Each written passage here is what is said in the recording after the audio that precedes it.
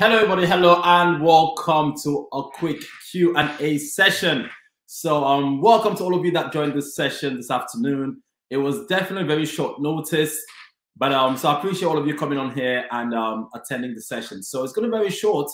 It's just something which we decided, Period Shortcuts, we're going to start doing. We're going to start doing a weekly session, which is just a Q&A session for you to just come on here and just ask any questions that you have regarding your training, any challenges you have. And the whole idea is just to help you. It's just to give you any sort of advice, any sort of guidance, any sort of tips that can obviously help you succeed, just to make life a lot easy for you. So if you just want to put comments, just put down where you're dialing in from today. And if you have any questions, it is a free flow. So you have any questions that you would like to ask about your pre-reg, what to study, any sort of tips. I posted a video yesterday. I've been doing so many sessions with so many students. We have many groups. We had yesterday we went on till about 10:30 at night, and it was just all endocrine and a lot of clinical questions. I've got a session, the combo course, tomorrow. So that's from 7:30 to about 9:30. So pretty much every day we're either doing private sessions or we're doing the course that started about a week ago. So just to let you guys know, in the description, if you're new to the combo course or the Period Shortcuts, then there is a link there if you want to get any more information about the combo course, or if you just want to speak to someone from our team. So you can do a free call as well. You're very invited. If you just want to call us to ask more questions about the course, you could go on our website, book a free call, and one member is going to give you a call and just chat to you. So the floor is open to you, right? So if you have any questions, anything, just ask a question. So by the way, if you're dialing in, if you just want to put down where you're watching from, or if you're a pre-reg student or trainee pharmacist, if you're doing the exam in November, so anything, I'll be happy to answer any of your questions. So while we wait for your questions, just a little bit about myself. I've been doing this for so many years. Uma myself founded Period Shortcuts, which was basically an online training company. The whole idea why I put this company together was simply to facilitate a lot of work for trainee pharmacists during the foundation year, or what used to be the pre-reg year. So what we did was we do a lot of sessions, a lot of webinars, so interactive. You can also click on the description if you want to look at some of the reviews about Period Shortcuts. But this is a good opportunity where we could meet and greet and sort of engage with you. So we've got first question here from Lisa Rollington. Lisa Rollington, how are you, Lisa? Good to have you on. Thank you so much for joining. Really appreciate having you on, Lisa. Lisa is watching from Wallasey. Any tips for the November exam? Right, so you're doing the exam in November. So I do a lot of sessions I've got private groups with so many students doing this exam in November. I will say to you, the main thing you want in terms of the tips is the first thing is that I'll do for you at this point, Lisa, is to build your confidence. When I talk about building your confidence, there are two parts of this exam. You have the first part, which is learning. So all the NFs and the MEPs. So the first tip anyone can give you is make sure you go through your whole GPT framework. Make sure you do the reading OTC, you do your MEP, and then your guidance, your NICE guidance, your CKS, all of this, right? Lisa, all these tools or all these resources are just literature. So that's the first part, but there's a second part, which is your mental preparation. I'm just going to ask a question, Lisa. Do you remember a time maybe when you're at university when you did some revision, you went into the exam, you read something before that exam, you went into the exam, while you were doing that exam, you forgot the stuff that you read the night before, and then it's only after you finished the exam, you walked and you said to yourself, oh my God, I can't believe I got that wrong, but I knew that stuff. Have you ever had that experience? So this is the second part. That's your mental preparation, because you know the stuff, but knowing is not enough. You could still know something and still fail in the exam or still get it wrong. So the two tips I'm going to give you, the first thing is you need to make sure that you've learned the stuff which is required for your exam. So your GPT framework, the core knowledge that you need to learn, clinical calculations, right? In a nutshell, clinical calculation, OTC, MEP. That's the first part. The second part, which is the most important between now and because you're doing exam in November, will be your mental state. When I'm talking about mental state, I'm talking about having that confidence. How do you build confidence? How do you build confidence? The way you build confidence is through repetition. Doing something over and over again is going to make you confident. So that's why at this stage you want to, if you have notes, rather than trying to learn new stuff that makes you even more nervous, you want to start looking at the things that you've already read, the notes that you've gone through already, start perfecting them, making yourself better, going through those past papers. It's all about past papers leading to exam and just building that confidence. But you need to be very selective about the past papers you use. It's very important. I say this to all the students in the groups. We do a lot of questions. It has to be good quality questions. Good quality, because there are many mocks out there that are so irrelevant today. So that be my tip for you, Lisa. Thanks for that question. Literally go through your core content, BNF. Nice. Obviously, I don't want to tell you to start learning now because you got 3 weeks. I'm assuming that you already have your notes. You might be part of the combo course. Those on the combo course, we have all those notes for you. But Lisa, I'm going to say go through your notes, but don't try to start learning new things, getting close to exam. What you want to do is perfect what you already know. So it's going through that information again and again. And then the rest will be your mental state preparation. Watch some of my videos on YouTube. I always do motivational sessions. I did a motivational session, about 3 sessions before the exam in July. And I had many students that attended that session, only the motivational sessions that we did for 3 days. And after the exam, I got so many emails saying how many things that came up that we covered came up in the exam. So definitely watch some of those videos, which were like the revision sessions just before the exam for the July. It applies to you as well. And hopefully that's going to boost your confidence.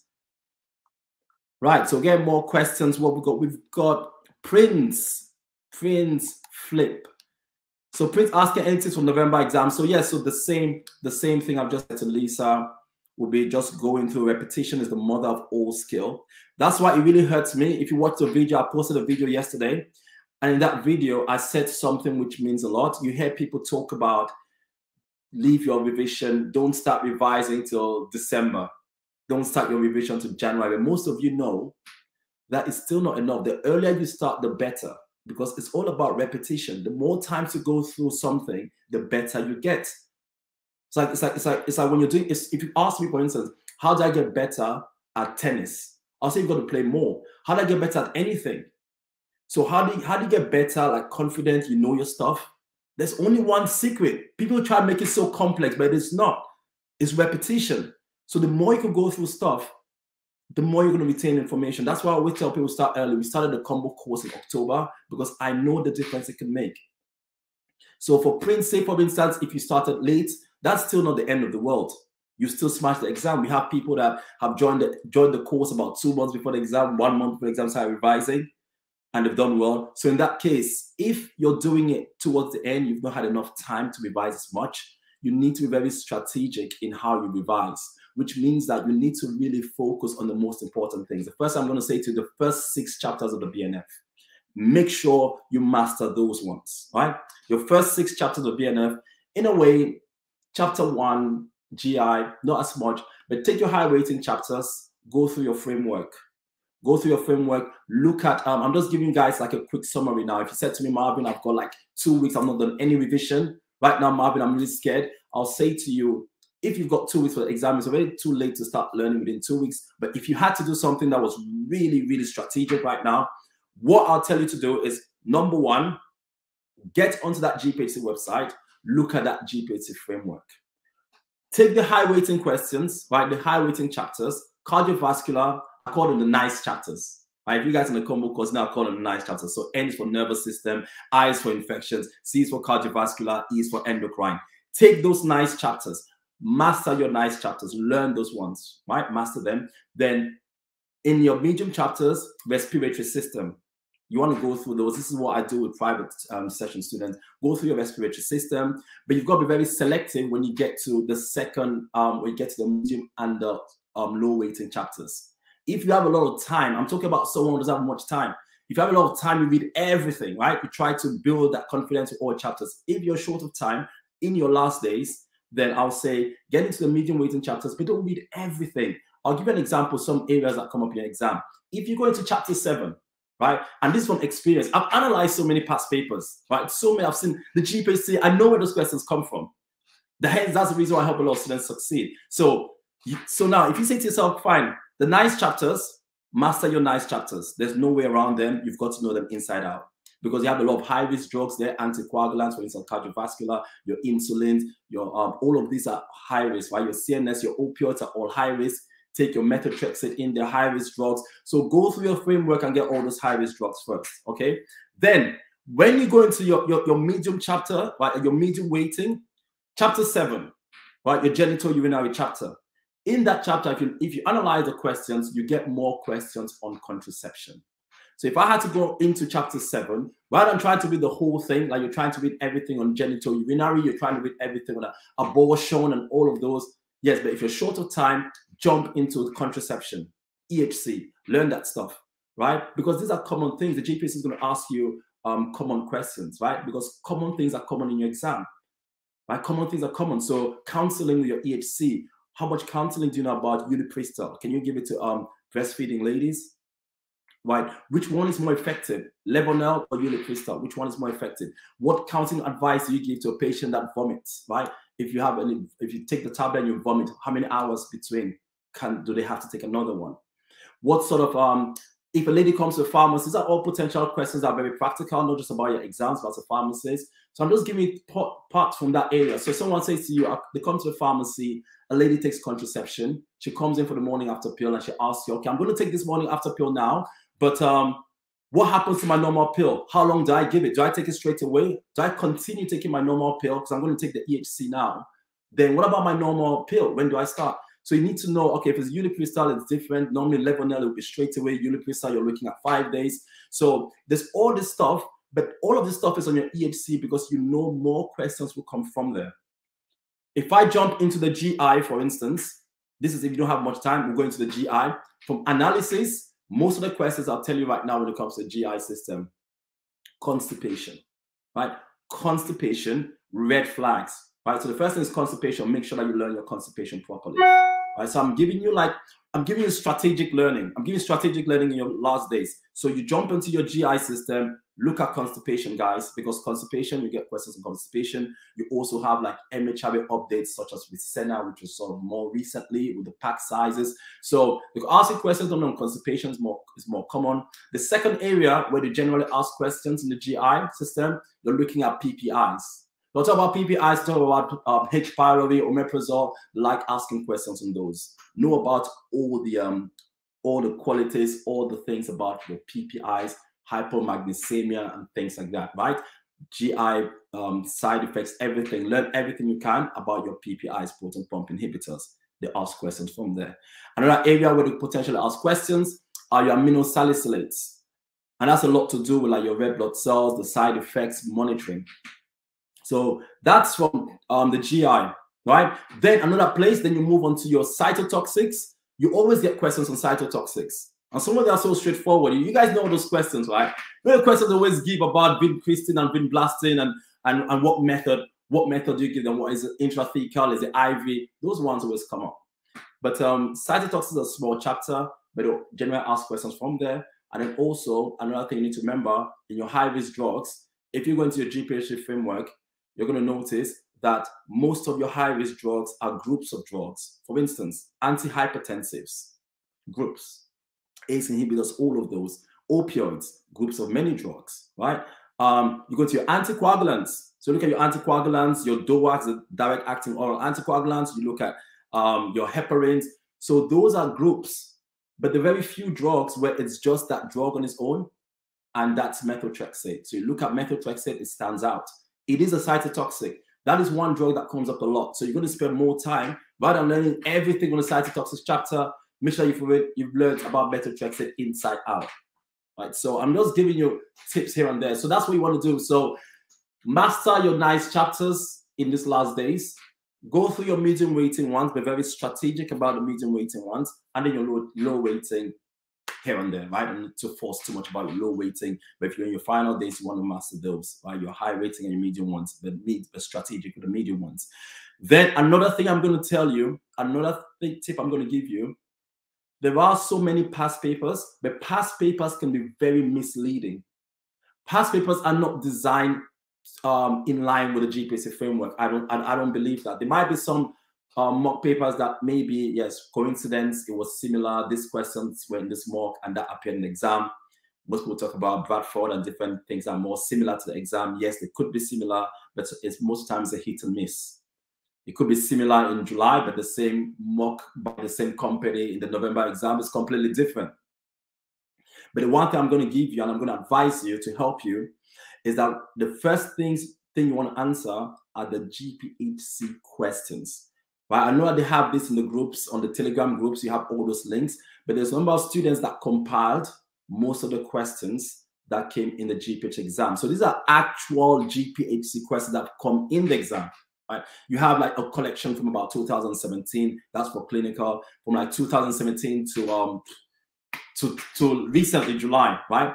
Those are the first ones that you want to answer. You want to go through those questions. The reason why you want to go through those questions, because those questions have actually come up in the exam. So this is the mindset of the GPHC. I used to set mock papers, and when we set mock papers, the aim is to make them harder than the actual exam, with the belief that if you can pass this mock, if you can get even 70% in this mock, then you're likely to get 80% in the GPH exam. So most of these mocks are harder, right, than the actual exam, or the questions are just not good quality. So you need to understand the dynamics that these mocks that you're doing. So I have so many students that come to me for coaching, that come to me for like advice, even in my groups. My groups, there's so many. I've got probably my one-to-ones and private groups, about 50 students, and I work with each of them personally, so connected with each of them. And one thing that always comes is that many people, like many students at this stage, is you just need to have more confidence, because these questions, generally, the way our brains work, that's why I do a mental session. The way the brain works is that we tend to focus more on the things that we get wrong, the hardest things. So when you're in that Telegram group or those WhatsApp groups, what sort of questions do you post in those groups? Do you post normal questions? Do you post easy questions? No, the questions that students put up are the hard ones, the complex ones that break in your brain. So if you're sitting down there with your phone, you're trying to study, you see this question on Telegram group that someone has posted, I'm trying to do this, you're like, gosh, I can't do that. Another person posts the next one, oh, I cannot do this one as well. Another person posts the third one, and you go, oh my gosh, I can't do this one as well. It kills your confidence. It kills your confidence. But most of the time, out of 120 questions, there might be about 5 difficult questions in that exam, like really, really tough. But what happens to the other 115 questions? No one talks about them. You don't think about them. Even when you do a past paper, you do 120 questions, you're going to be cracking your head on the 10 questions that you failed.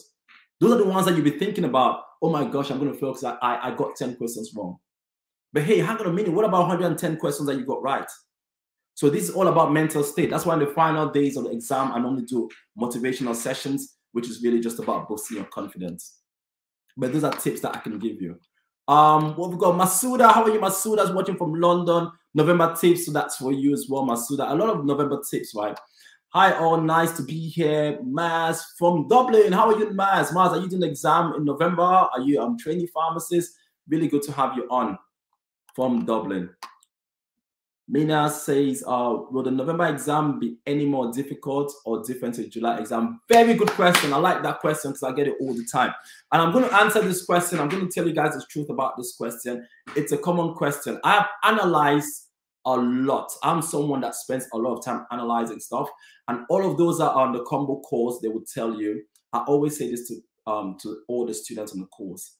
I don't want anyone giving me an answer to a question and telling me that the source is my tutor, or the source is I heard it from somewhere, or my university professor told me this. I don't want those kind of, because that's not confidence. Confidence is coming from the textbook, right? So if you're going to tell me something, if you're going to say something, I want you to tell me, I read this in here. I've got my source, either the BNF or the NICE guidelines. So have the source. You need to have solid backup for what you say.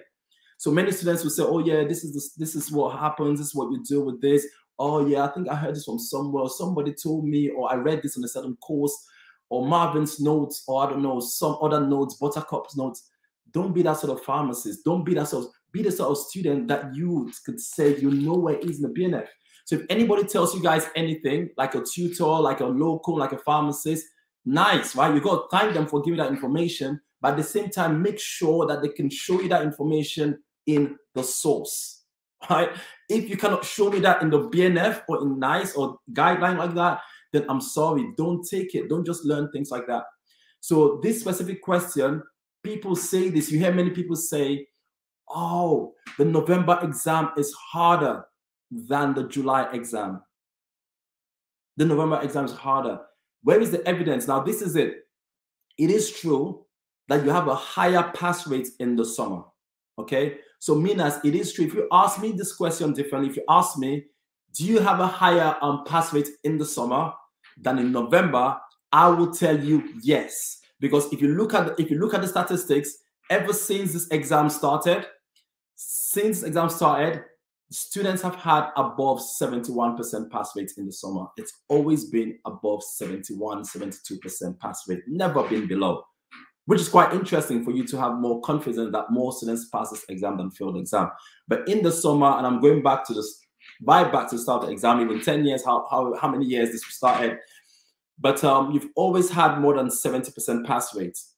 In November, it's been a mix of both. You've had lower pass rates in November. But now this is the question.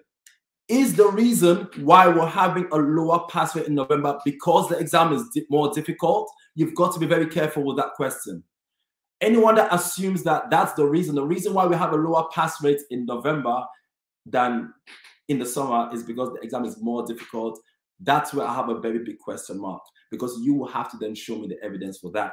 But one thing I'm going to tell you in terms of evidence, if you look, right, one of the reasons why you have less students doing a lower pass mark in November, and if you don't believe me, you can look at it yourself. That's why I do the sessions with you right now. If you look, I've been doing this for many years. The exam in November, you have more support. You have more students doing the exam in November, and sorry, in July. Right? So in July, you might have about 3,000 students or what doing the exam. There is a buzz everywhere. The revision sessions are intense. Even training providers, most training providers advertise, and they're doing all sorts of training days and training courses between January to like April or May. What happens after that? What happens after the exam in July? Look at what happens. Even I've got a Telegram group, and in our Telegram group, we have over 500 students. And you see a difference between the buzz around studying in July because there's more students, there's more training, there's more past papers, there's so much going on to support you, to support you, to support you. But those doing the exam in November, it's very less. You might hear those training providers that were doing training days and inviting all the students to come and do training days. In November, they might say, oh, listen, we've got a mock. We're going to sell you a mock. You can try this mock. That's it. So one of the key reasons in terms of the stats, not just me guessing, in terms of the statistics, it shows that the students in November get less. It's more like there's less support compared to those in July. There's always less. So that's why I do these sessions. I'll do the sessions because I think, okay, fine, I know there are still people in November, and I'm going to be honest, and it's still not even as intense with the November students like it was in July because of the numbers. Okay, so, and also I've analyzed the reason why many students fail, because every time students fail, they send me loads of emails. I've been doing this for so many years, and I'm going to tell you the truth. Even now in my private groups, I've got about 50 students. There are a number of students that have failed a number of times. I'm going to have a session. Please, guys, don't miss the session, especially those of you doing the exam. I'm going to bring someone on here on Tuesday. You guys must have seen me put the poster out. And I'm bringing this girl that failed the exam 3 times. She took this exam 4 times. It's very rare that you see someone that's done the GPS exam 4 times. How many of you know anyone? Like most of the time, it's 3 times, right? Maximum. She did 4 times. She passed the 4th attempt. And she is so inspirational. You need to come and listen to what she says. I was blown away. I was totally blown away. And that's why I'm bringing her to you guys. So I'll give you, that's my way of helping you. Because I know there's many of you doing in November, but who's helping those doing in November? Right? Who's out there coming out in November? Come and watch this. We're going to do free sessions. We're going to do revision sessions. We're just going to do all of this for you. It's not as intense like the ones in July. So that's why I'm doing these sessions for you, just to help out, just to bring people in, to motivate you. And when that happens, you'll be doing well. The reason now with why many students fail when I speak to them, when they speak to me, majority of the time, it's not to do with more of the difficulty of the exam. It's not like the exam was so difficult that's why I failed. If you look at the reasons, I'm talking about majority of the reasons. They're two different factors. I'll tell you what they are when they send a message. Number one, I did not have a good pre-reg. Yeah? My pre-reg year wasn't good. My tutor wasn't supportive. The team wasn't supportive. I had personal issues. I wasn't well. I went through some family issues. Most of them, or I just did not revise on time. I left things to the last minute. Because every time all these students come to me for the second attempt, for the third attempt, one of the questions I always ask, always, because that's where I start with everything, is, what did you get in the last exam? And then tell me the reasons why you think you failed the exam. The reason why I say that, because doing the same thing over and over again, expecting different results in linguistic terms, that person is considered a fool or insane. You cannot keep doing the same thing, expecting different results. In order to change the results, you need to change what you do. So I always ask them, anyone I'm working with one-to-one in the group, is, if you fail that exam, what are the reasons or the reason why you think you failed that exam? And out of about 100 students, and I'm telling you from the truth, from the bottom of my heart, only about probably 5% will say to me, oh, I found it really difficult. The rest of the 95%, what they say to me is, Marvin, I didn't really study on time. I started a bit too late. I had some family issues going on, right? My tutor, my pre-reg year was terrible. And then this is the worst, right? Most of them that even failed the exam failed by 1 or 2 marks. Many people that failed this exam, even out of all those that we're talking about failing, when you ask them, I don't know, is there anyone here that's failed the exam that is doing again? If you're doing the exam again, you can just put down how many marks were you off by. Many of the students are not off by many marks. It's not like it was so difficult that all of a sudden, boom, I failed by so many marks. You speak to most people, I failed by 1 mark, by 2 marks, by 3 marks. So you're also intelligent, but it's just 1 or 2 things. And then if you give them the same paper again later, that's the question I asked you. Like, do you remember times at university where you've gone into an exam, you've done the question, and then you've come out of the exam and thought, oh my God, I got it wrong, but I actually knew that stuff. You don't walk away saying that was hard, do you? You go away saying, oh, I don't know what happened to me. So let's see, we've got Magribia. If you guys think, I know that like everything I say, I always have evidence for. That's why I always ask you guys, just tell me. So I'll show you. I've got Magribia says she failed by 2 marks. 2 marks. Now I can tell you guys 100%, even without knowing him or her, right? I can tell you 100% that there must have been some questions in that exam that Magribia that you would have failed, but you actually knew the stuff. Either it was perhaps you misread something, or it was the state of your mind, or they might have the stress, or sometimes maybe you didn't even complete all the questions, run out of time. But when you took if you take that paper again and you went through it, you're going to get more things correct now. You're going to have the aha moment, right? You're going to have, oh yeah, true. So most of the time, the reasons why we fail, it's not because, it's simply because most of the time, it's maybe the way it was worded, I did not really get this, Marvin. That's why when people come to me, I always say to all of you that have done the exam and failed, I don't think you failed. I don't look at it like a failure, because you're all so smart. And I know that the reason why you fail is not because you don't know stuff. Hence the reason why I spent at least a week before the exam doing the mental stuff. If I didn't think that was important, I won't be bothered doing it. But I know that the reason why people fail is not because you don't know stuff. I've got Minas failed by 1 mark on calculations. 1 mark on calculations. Right? Many people that failed the exam. So don't get worried when people see people say they failed the exam. It's not like they failed by loads. Like I was, wow, this was so difficult. I failed by so many questions, Marvin. I did all my best. I studied so hard. I did everything. There was nothing else I can do. And I failed so badly. Very rare. You might have 1 or 2 people that might say that. But most of them are like, no, or they'll tell you, I know where I went wrong. Oh gosh, even when I do private sessions with students, I ask them questions and then they give me the answers. Most of the time, many people change their answers. Like you give the answer, and then later when you read the question, or I might say something, and you go, oh yeah, Marvin, can I change that? Can I change that answer now? Can I change that answer? So we know the stuff. But we need to build that confidence a few days before the exam, because you're also smart, you're also intelligent. And the reason why I know that is because you've passed your university degree. That is a hard degree. The fact that you've gone through that exam, you've gone through the years at university, and you've actually qualified, right? You've got your master's degree. That in itself shows that you have what it takes. Your question is never been a question of capability. It's never been a question of whether you're capable of passing that exam. It's always been a question of motivation. So it's not can you pass the pre-reg exam, it's will you pass the pre-reg exam. Right? It's not can you, it's will you. And when I talk about will you, it's a matter of motivation. How motivated are you to put the work in and do the work and keep going? If you can do that, you're going to pass the exam. Because if you do not have that capability, you wouldn't have graduated the first you have graduated from university. And the second thing, your tutor wouldn't put you forward for the exam if you do not have the capacity. You've gone through all the you've gone through all the work, right? You've done all the work, you've done all the competencies. So even for a tutor to say, fine, you can sit the exam, it's acknowledgement that you have what it takes to pass the exam. All right, so it's never been a question of this exam is so difficult, oh my gosh, and all of this stuff. It's really, and once you're well prepared, it doesn't matter. I did my exam in November. I took the exam in November.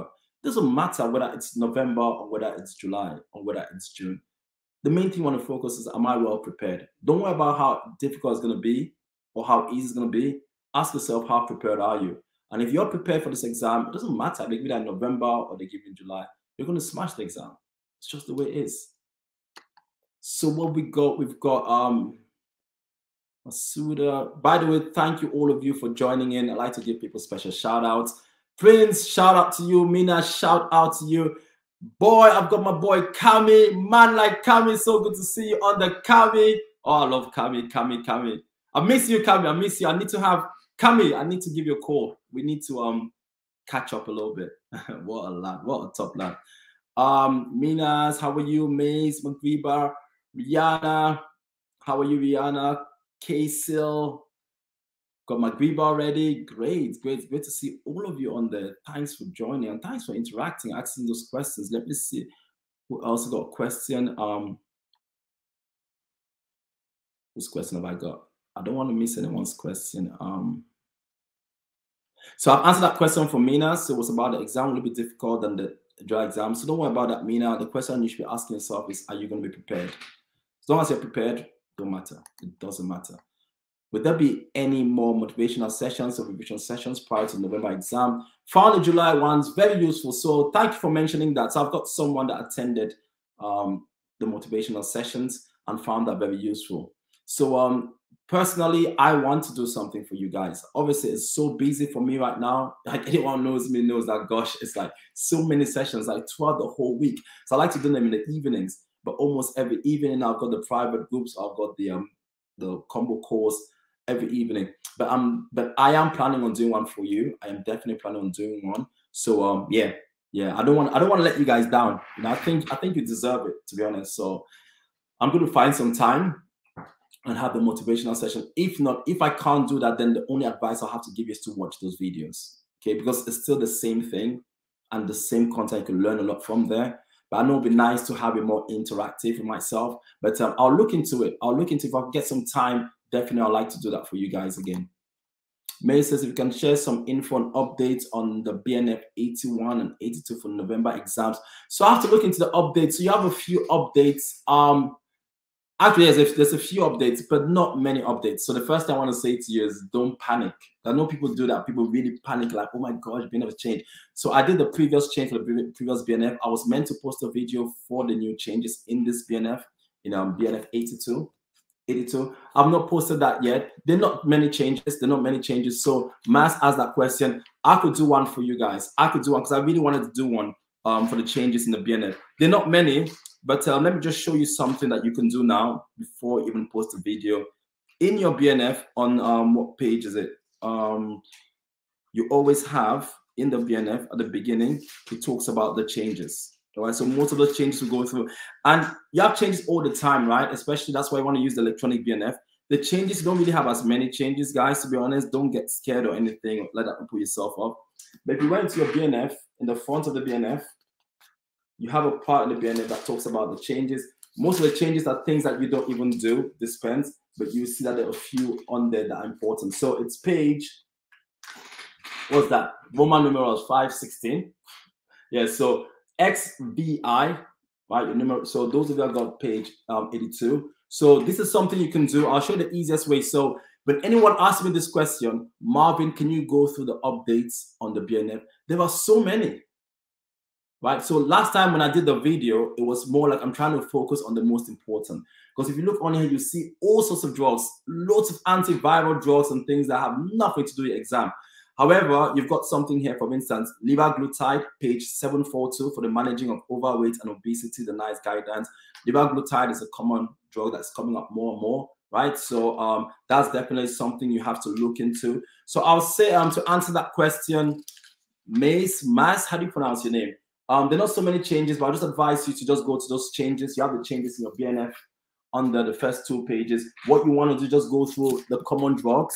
So look at the common drugs and underline them, those that are especially in your high rating chapters. We've got something here on quinolones. You know, you have a lot of CSM advice and MHRA on quinolones. Quinolones are so important. So your ciprofloxacins. There's one quinolone that most people don't know is a quinolone. It's your nalidixic acid, because it doesn't sound like ciprofloxacin and ofloxacin. But quinolones, definitely those MHRA advice on quinolones so important. You know, you look at things like epilepsy, right? It could trigger epilepsy if you sell an NSAID to someone on a quinolone. That could cause a seizure, regardless of whether they're epileptic or not. So these are the sort of things: tendon damage, rupture, QT interval prolongation. So these are all your MHRA warnings, but these are the most important ones that you want to learn. So there is something on quinolones, and it talks about small risk of heart valve regurgitation. Consider other therapeutic options. So these are the areas that you want to underline. But rather than go through every single thing, just look at your common drugs, because there's many drugs and vaccines and things in there that you don't need. Just look at the common drugs. If I had more time, I would just highlight them for you. I could literally go through this list. I've got erythromycin. So there was an update on erythromycin. So definitely, you guys know previously we had the PEC-C, most of you know now, because before with pregnancy, the advice, the safe ones that we used to use, erythromycin, it used to say not known to be harmful in pregnancy. But recently that guidance has been updated, and now it says only use it if the benefit outweighs the risk. So there are just little things like that definitely you just need to be aware of, but the changes are not as much. So my advice to you, just go quickly through this, go through your most important drugs, especially your high risk ones, and see if there's any high risk drugs in there, and then look at that change. Okay, Ma, so that answers that question for you. If I get time, which would be great, I could probably do a video just highlighting those for you. So my good Bia says calculations will be getting tested on powders questions. Is it still on the film? I don't think so. So I don't do calculations. Uma does calculations, is excellent. That's his area. But powder questions, can someone answer that question? I bet most of you know. I don't think so. But I don't know. I don't know with calculations. I'm the clinical guy, but I can definitely get that answer for you. Definitely. So let's just see. Does anyone know? Does anyone know the answer to this question? You get tested on powder questions. So you guys, some of you in November, you can answer that question. If not, I could find that out for you. In the description in this video, you have different links. I think you also have our email, which is gphccourse@gmail.com. You can also email us after this session if you want to ask any questions, or you can also go on our website and book a free call if you have any questions about, say, enrolling on the combo course. K-Seal says, what mock papers would you recommend us to try? So Casey, I just spoke about that. That is one area that I really cannot talk about mocks, because again, I don't think there is one mock out there that is consistent. This is the one. And also I don't want to be seen to be endorsing different mocks, because that's not really the case. But I can tell you what I hear from students generally. Okay, what I hear from the students that I do private sessions with one-to-one. I can tell you the ones that they say, but that doesn't mean anything. That doesn't mean I'm giving it a stamp of approval or anything. It's just one of those things you hear students saying. How true is it? I don't know. But you hear people talk about Bradford, right? Even when I was doing my exam, the Bradford mock is similar to the exam. You also meet many people that tell you, not really, right? But Bradford mock is what people talk about. ProPharmace, I think ProPharmace, they had a mock one that was similar to exam. People mentioned about ProPharmace, which was good. So that was good. But I don't know. Right? That's not me recommending this. This is just what I'm hearing students have said. But you always have contracting views, because one student might say, yes, it was the Bradford mock is really good. Another person saying, no, I didn't find it good. So, but the ones that I've heard, Bradford, I've heard about ProPharmace. I've heard someone recently was telling me about Keele University. The Kiel University mocks were good, similar to the exam. There was something with Buttercup, but to be honest, those are the ones. But I tell everyone this, those on Telegram group, and I say this to everyone: the questions you want to focus on first are those questions from the GPH exam that were compiled together, right? That actually come up in the exam. Because now what's happening is the GPHC is repeating questions. Right. So when I was doing this session with the students in March, they did it, and then those in July, we're going through the motivational sessions. I was still saying the same thing. Go through that compilation of GPHC questions, because these guys are repeating questions. So they may repeat it, they may not repeat it, but you don't want to be in a situation where you see a question that came up in the previous exam and you have that with you and not even look at it, and then all of a sudden it's come up again. Right? It might not even come up the same words, obviously. It might be changed around in terms of the wording, but the concept is still the same. So the only thing that I recommend, especially at this stage, is those GPHC questions, because you know they've come up, right? So they're not exact, they're not papers, it's just people's stories and recounts of what questions came up in the exam, but it gives you at least a proper indication. Apart from that, all the other mocks recommending hit and miss.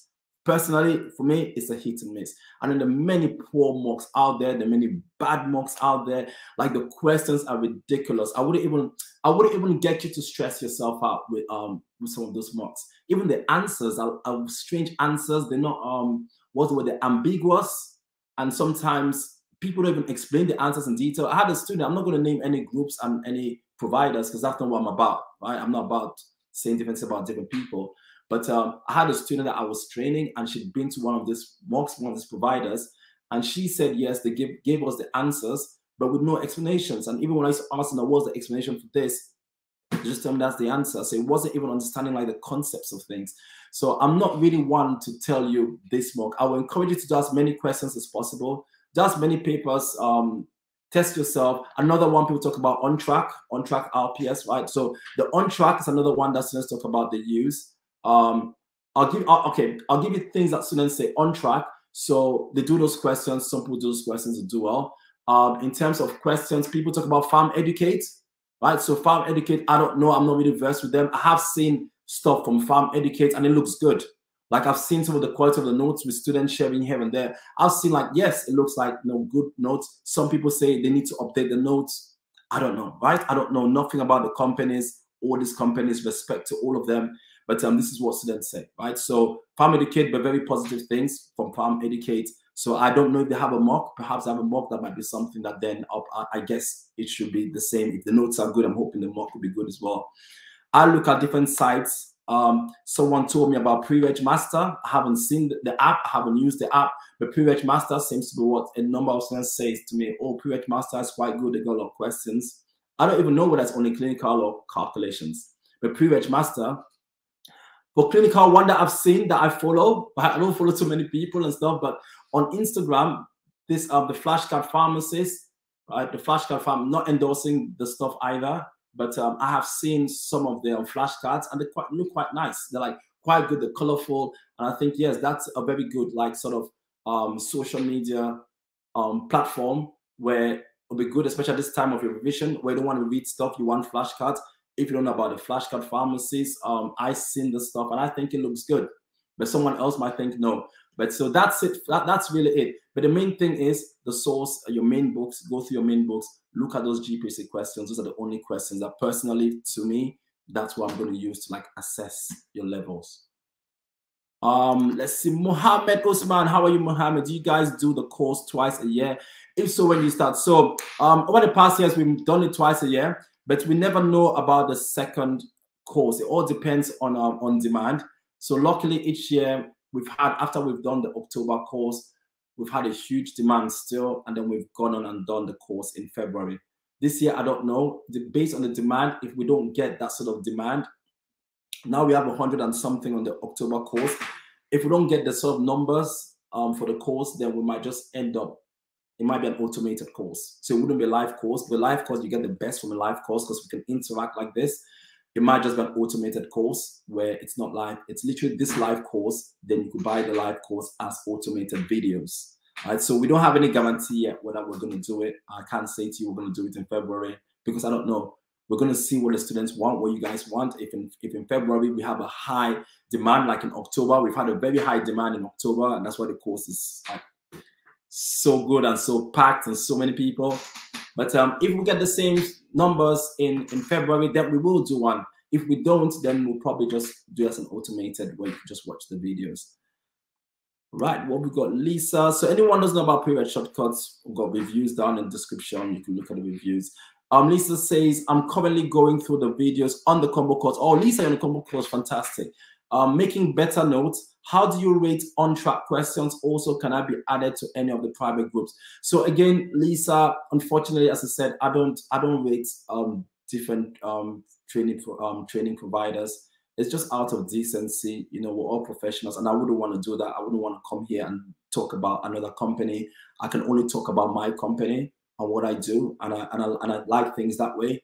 I could give you general things. So on track, I could talk about on track. I hear mixed reviews about on track. It doesn't mean anything. Like, this is just me, but it doesn't mean anything. Some students say it's good, and I've had other students tell me that it's not. Now, when I did my pre-reg, I used on track, and I found it useful. Right? So if you ask me, Marvin, about on track, but I did my pre-reg a long time ago.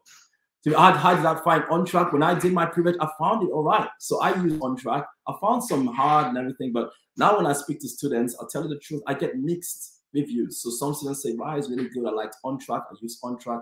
Others say, no, I'm not really sure about the questions. So that's all I can tell you. I don't know. If there's anyone else that uses on track here, then they can see how they find it. But I generally say questions are good. Like, you always have to have good quality questions. My only problem is, okay, let me put it this way. The more questions you do, the better. I'm all for doing questions.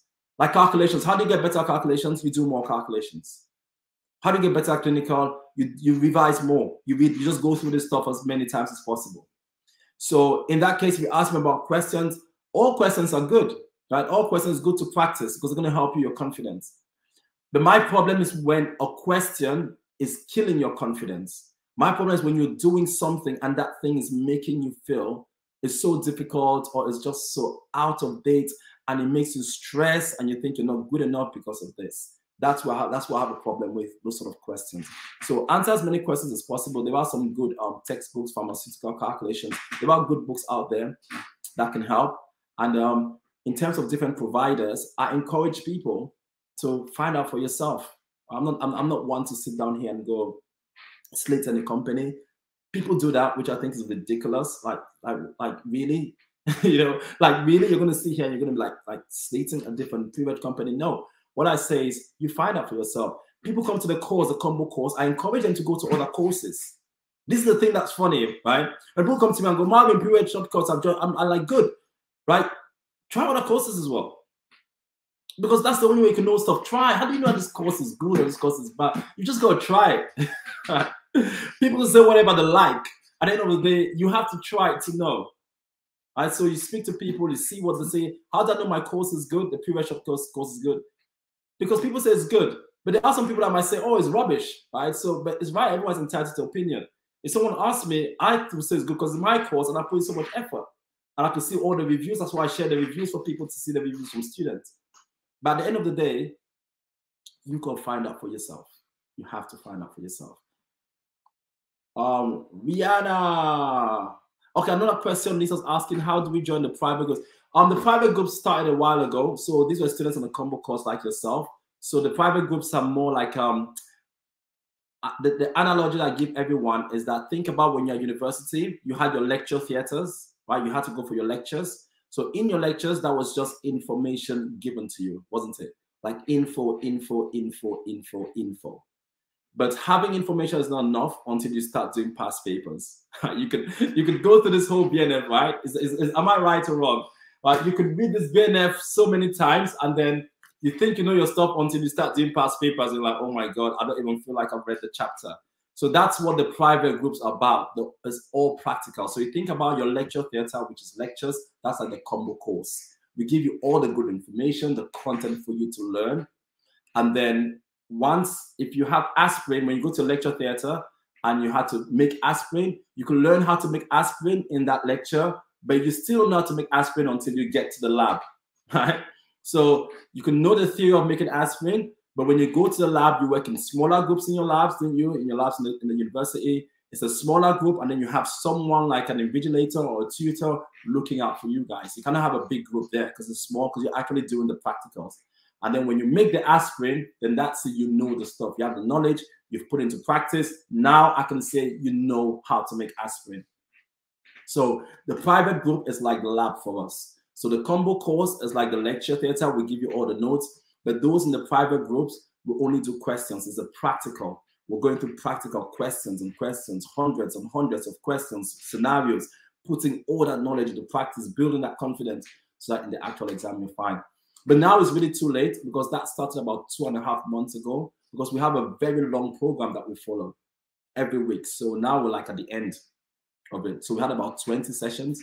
So yes, it's quite a detailed sort of program. But this is obviously finishing now. Those students that are going to start the exam in October, they'll be able to do it after the combo course in January, February when they finish.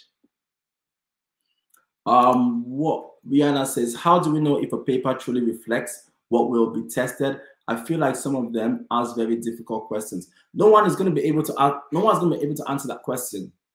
But the only way that you know what it truly reflects is by knowing what the actual questions are in the exam. So my question to you will be, where do you find actual questions? That's what I said, and that's why I keep saying, personally, those GPHC questions that have been compiled in this Telegram group, the GPHC questions 2017, 2018, those are the ones that I look at more.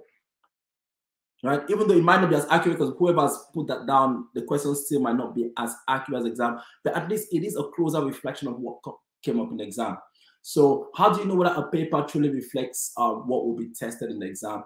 You have to do those questions, first of all. You have to have like some sort of GPHC style questions. You can see that the GPHC gives also some questions, and just the style that they're going to ask the questions in. The rest will be really, you got to also see that concepts in calculations, for instance, remain concepts. Don't matter. If you learn how to do dilution questions, if you know the concepts on how to solve dilution questions, you have many different questions, you'll still be able to answer them. So the only way you know about the quality paper, people wouldn't know until they say to you, try to look at more recent mock papers. Because there are so many mock papers in those groups that came from so many years ago. We try to look at the most recent. When I say the most recent, like in the last two years, really. All right. Try to look at the mocks that were done in the last 2 years, and that's the assumption that most training providers would try to, at least that's the assumption, try to make the questions more modern with the changes in the exam. But that's the only thing. It's the only way you can do that. Try to do more recent questions. Look for a good provider that you hear a lot of good things about. So if you have a provider that has a good reputation, that has a good pass rate, then perhaps there are things that you might look at. Although pass rates are a bit funny, because pass rates don't mean much. First of all, there are many companies that lie about the pass rates. They talk nonsense, like 100% pass rate. Like, I don't know, like even when we give pass rates, because students ask for pass rates, because you want to know, but it's not really an accurate measure. Because, say for instance, Rihanna, for instance, many students do different mocks or different courses in the year. Most people don't just stick to one course. So even those on the combo course be like, yes, I was also on PharmEducate, or my company, Lloyd or something, also gave us in-house. Many people are like, what do you call them? The flirts. Right? We're all like flirts, right? We're like flirts when it comes to training. So most of us might do maybe 2 or 3 different courses. So when you pass at the end, who takes the credit? Like, you know what I mean?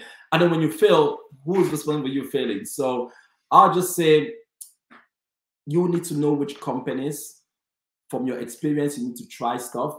If there's a company that you've heard about, you could read the reviews. They seem to be good. You've spoken to some people, they've said some good things about this company.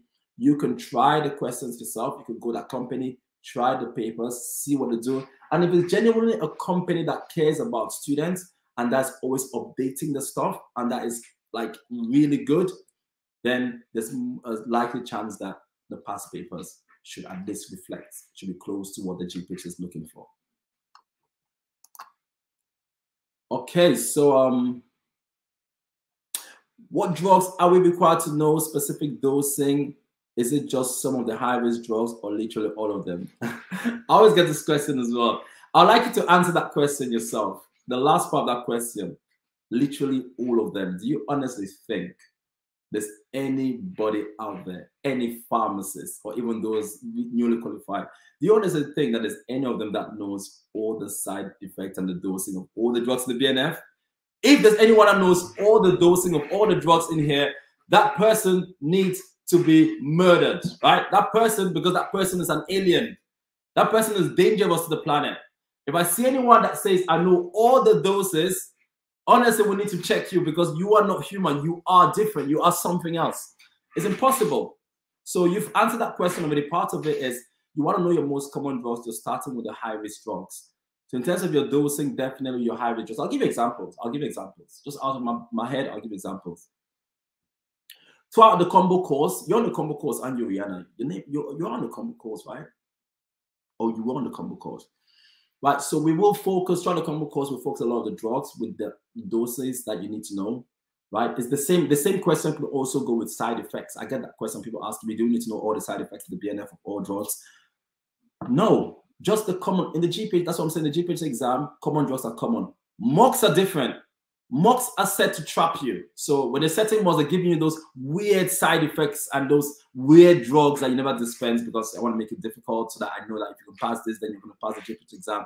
But the GPH doesn't try to trap you. They try to give you common drugs that you dispense with the doses. So an example for most people, the hardest probably are anticoagulants, for instance. So your DOACs, so your doses for your rivaroxabans, your apixabans, your dabigatrans, you need to know those doses, the dose for stroke, the dose for knee replacement, AF. You're going to digoxin, all your novel therapeutic drugs. So novel therapeutic drugs, definitely. So your digoxins, your phenytoins, your carbamazepines, you need to know doses. Common drugs like your statins, common drugs in your family, cardiovascular drugs especially, your statins, you need to know your doses of your statins. You also need to know those sort of interactions. So I'll say take that GPH framework and go through all your high-risk drugs. Learn your doses of your high-risk drugs. Don't forget your novel therapeutic drugs. It's easy for me to say high-risk drugs, but you guys know there's also still a lot. Because antihypertensive, you need to know all the doses of calcium channel blockers and all the doses of ACE inhibitors and all. No, it's the common ones. And you will know the common ones because that's what we go through on the course. That's what you will see more. And yeah, that's literally, but no, you don't need to know all the doses, literally of all drugs. That will be torture. That will be absolute torture. Antibiotics as well, learn the doses. Also learn doses, I said now therapeutic drugs. Also just doses where you have certain interactions. Like, how can I give an example? Okay, let me give you this example, right? Rivaroxaban has got an MHRA warning, right? It's got an MHRA warning that says if the high strength of rivaroxaban, right, your 15 milligrams and 20 milligrams, you need to take with food. That's a warning that is connected with the dose. Things like that, definitely doses you need to learn because it's talking about a dose. So if you have any MHRA warnings relating to doses, I'll give you like simvastatin, for instance. Simvastatin 80 milligrams it will cause rhabdomyolysis. It's a very high dose, 80 milligrams. It will cause rhabdomyolysis. You have an MHRA warning on that. That is an MHRA warning connected with a dose. So you learn it, right? So any sort of warnings that you have connected with doses, simvastatin, right? You look at still simvastatin, calcium channel blockers. If you're going to use someone amlodipine and simvastatin, maximum dose 20 milligrams with amlodipine.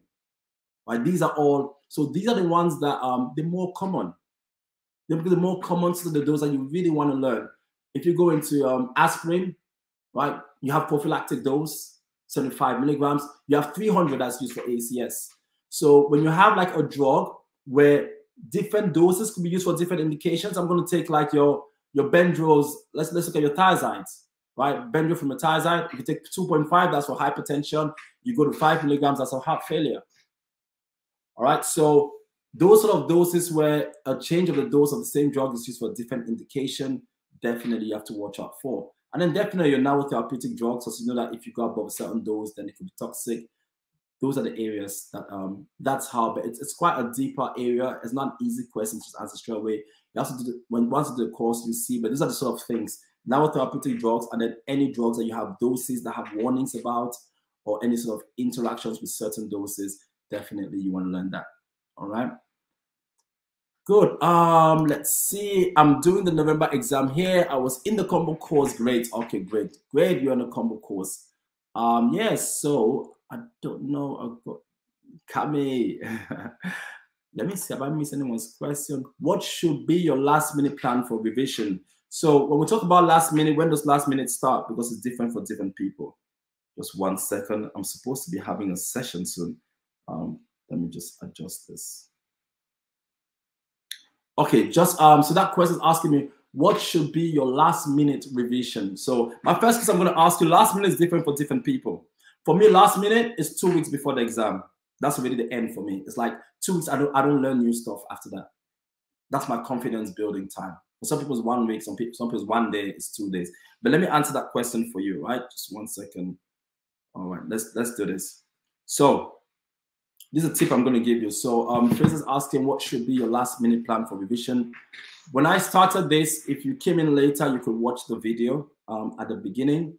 I said, if you came to me, for instance, and you said, okay, Fraser says last 2 weeks. Okay, Fraser's going for last 2 weeks. All right, brilliant. So let me answer this question. So if you came to me, for instance, and you said to me, Marvin, I've been messing around throughout my period year. I have a month left to the exam. I've got 3 weeks. I need you to help me pass this exam in 3 weeks. First of all, I'm going to say you're crazy. I know I'm good, but I'm not that good. But no, what I'm going to say to you is, number one, you start from your GPAC framework. So leading up to your exam, you're trying to learn stuff. You have different stages of learning. And I'm going to tell you there are 3 stages. My experience dealing with students, you have 3 stages, right? The first stage with students, I've never seen this stuff before. I don't know this stuff. That's normally at the beginning of learning, okay? The second stage, I know this stuff, I've seen it before, but I'm mixing everything up. Third stage, now it's fine. Everything now is in order, right? So I've got 3 stages of learning, okay? I'm going to say that the first stage, I've never seen this before. Wow, it's all new. I am learning from scratch. The second stage is I have seen things, but I've seen it somewhere, Marvin. I have that with my students a lot. When we say, oh yeah, I've seen this somewhere. I'm mixing things up a little bit. ACS, I'm mixing ACS with a stroke. The management of stroke, I'm mixing that with the management of a heart attack. But then I know the stuff. I've seen it, right? So that's the second stage where everything is now. That's the stage where many people are about 4 weeks before the exam. You're in the second stage where you're still trying to like, I've seen it. They're not really surprised. I'm not saying things for the first time, but it's like, I need to get it all together so I can answer questions. That's where the past questions come in because they're going to really test you.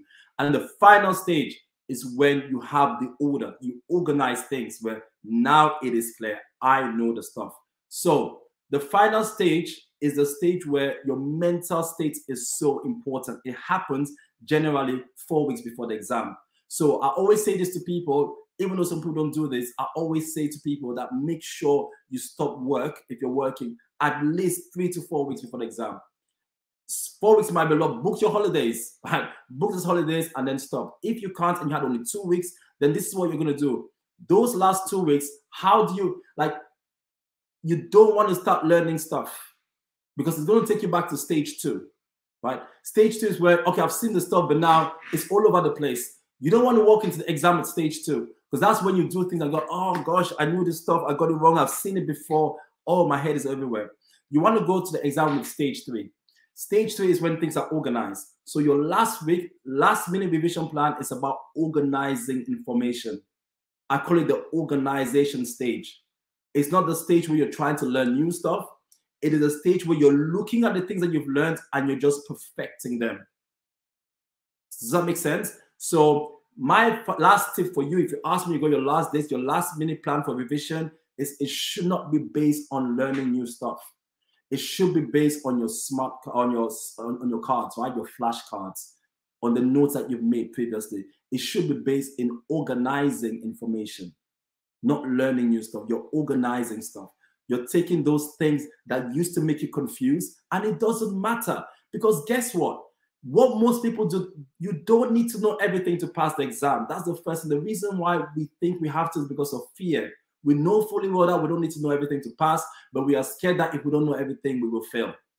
Do you guys see that contradiction going on in your head, right? You know you don't need to know everything to pass, but you're scared that if you don't know everything, you're going to fail. Right? So what do you try to do? You try to learn everything. But what that does, that's going to put you in stage 2. Because yes, you can tell me this as I'm going to go through everything. I have to read all my notes. I'll do all of this. Fine, you've completed reading everything. Good, well done. Now talk to me about it. Information overload, analysis paralysis, too much information. So rather than do that, what you want to do is that you want to specialize towards the end. If you don't know the stuff, don't worry about it. It's like too late now. What you want to do now is get confident with the things that you know. I spoke about the nice chapters, right? The nice chapters. In my final days, if I have like 2 weeks to this exam and I've not really covered everything, definitely what I'm going to focus on is like to make sure that I have those high weighting chapters done, make sure I have my medium weighting, and then I'm going to focus. I went through some of the things on medium weighting that you focus on, but I want to make sure that I'm spending more time now on what generally comes up in my exam. I'm focusing on my cardiovascular. I have to know it to the core. I am literally organizing information. If you're not in the stage, go when look at how long you've got left to the exam. Look at these 3 stages I'm telling you about.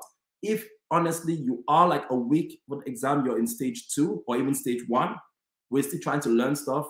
It's not a good place. You're better not even trying to learn that stuff, and then just look at what you already learned in the past and trying to organize it, trying to remember it, trying to know it properly. You just specialize in that stuff so that at least if the question comes in the exam, you will be able to answer what you know. And I do that with many students, and that's why when I come to course, you have many students that come in last minute and they still pass the exam. How do they pass the exam? Because they just ended up focusing on the stuff that they knew. Remember, you have an allowance to fail questions in this exam, right? Say like in clinical, you have 120 questions. You can fail what, probably up to 30 questions and still pass. In calculations, you can fail what, up to about 12 or 14 questions and still pass. So at the end of the day, even if you don't answer everything, you don't know everything in your low weighting chapters, you don't go through every single thing, it's fine, but at least you know the main ones. Definitely go through those ones. And then ask yourself, what stage am I in? At least 1 week before your exam, you should be in stage 3. Even now, I'm doing private sessions with the students. We've been learning a lot of stuff, but already my program is set where that last week, if possible, 2 weeks, ideally I like 2 weeks at that stage, where you're not learning new stuff, you're just going through stuff over and over again that you already know. My aim is that at least a week for the exam, we're just going through stuff that we already know. And then the rest of it is your mental state. You're just building your confidence. You're just saying to yourself, I'm good enough, right? If others have done this, I can do this too. I have what it takes to succeed. Yes, I might not know 1 question, I might not know 2 questions, but that's fine. I don't need to know everything to pass. Nobody knows everything. I just want to make sure that at least the things I've learned, I remember. That's what you want to be saying to yourself, right? It's not, because you guys know sometimes the more you learn, the more you forget. Like you get to a stage in your revision where you're learning stuff, as this is coming in, this is going out, right? I've even experienced that. Like, gosh, I've read most of it, but all of a sudden I've forgotten what I learned last week. So if you're trying to learn new stuff in your last week before your exam, guess what you're going to be doing? You're also going to be forgetting the other stuff that you learned before. So the only way you can retain that information, that's the stage of retention. Organization is the stage of retention. That's where you say to yourself, this is it, right? I'm going to stop now. And what I'm going to do, revise the stuff I've already learned and become good at it, so that I don't walk into that exam and get things wrong that I know. And you're going to be fine. So, Margarita, I said from November 1st, only past papers and summary. That's my deadline. Great. Right? Great. Fantastic. Fantastic. That's it. You're not just summaries. This last week from first, 2 weeks of your exam, summary notes, flashcards. Don't start learning new stuff. Just building your confidence with what you know. Going through those past papers, building your confidence. That's it. That's it. And then hang around positive people as well. Choose your friends. Choose your friends during that period. Hang around positive people. Don't hang around people that send you questions every night saying, oh my God, you've not seen this question. Oh my God, we're both going to fail. Oh my God, have you read anything? Because I haven't read anything. Oh my God, it's the end of the world. No. They're trying to sympathize and trying to make things all right, but then you don't want those people. You just want positive stuff. So I think we're going to end there. It was meant to be 30 minutes. It was meant to be from 2:30 to 3. Gosh, now it's 3:40. But I hope you guys got some benefits from the session. I hope you can take away some things from here. Kiran says, what's the best way to go through clinical to pick up my grade? I've gone to a number of tips in the question, Kiran, that would definitely answer that question for you. But thank you all for turning up. As I said, I'm going to try to do this weekly. We're going to have a weekly drop-in session. I'm going to see if I get a fixed date and a fixed time so you guys will know on your timetable, your calendars. You can just jump in. Rihanna says, where do we find the GPC compiled questions? Most of those Telegram groups, most of it. If you're a part of the pre-reg group, there is that on the Telegram group. It is on our Telegram group if you're part of pre-reg shortcuts. But yeah, thank you so much, people. And definitely stay positive. Keep going. Remember those stages of revision. Make sure at least a week or 2 weeks before your exam, you're definitely in stage 3. You're organizing stuff and you're not trying to learn new stuff and new stuff and new stuff. So I look forward to seeing you guys again and all the best. Bye.